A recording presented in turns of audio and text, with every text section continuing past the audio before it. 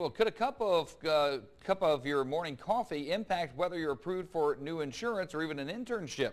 Local 15's web content specialist Taryn Reed joins us at our social media desk this morning. And Taryn, social media always playing a role, this time in our credit lines. Yes, it does. Students at FIU's Media Center posed the question, does your social media self impact your real life self?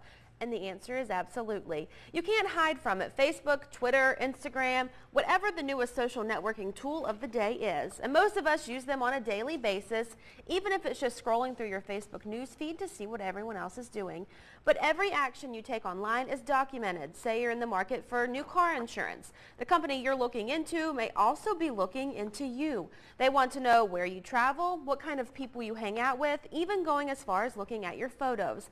Something as simple as a photo can help credit lenders determine how likely you are to suffer from a heart attack and dictates your credit worthiness. That's all according to the article.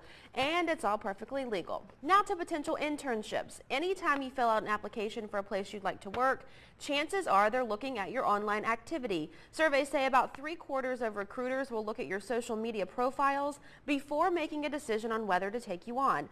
So what can you do to protect yourself? Well, don't post anything you wouldn't want your mother to read. That's a good rule. Also, untag yourself in any photos that may seem inappropriate to potential employers. You can read more about this right now on our website. Check out the Find It section of local15tv.com. And that's the hardest thing, I think, to explain to teenagers and to kids in college, that look, it's fun to go post these pictures and hey, what a great time I had. But it all comes back to you. It all comes back to you. Anything you post on the internet is always going to be looked at. Forever. Right, even if it's not just photos, like posts of someone that wants to tell everything that happened to them over the weekend, or, you know, it's like, don't post everything for the world to read. And that's a good thing, like you said, to just untag yourself on stuff that you don't really want to be associated with.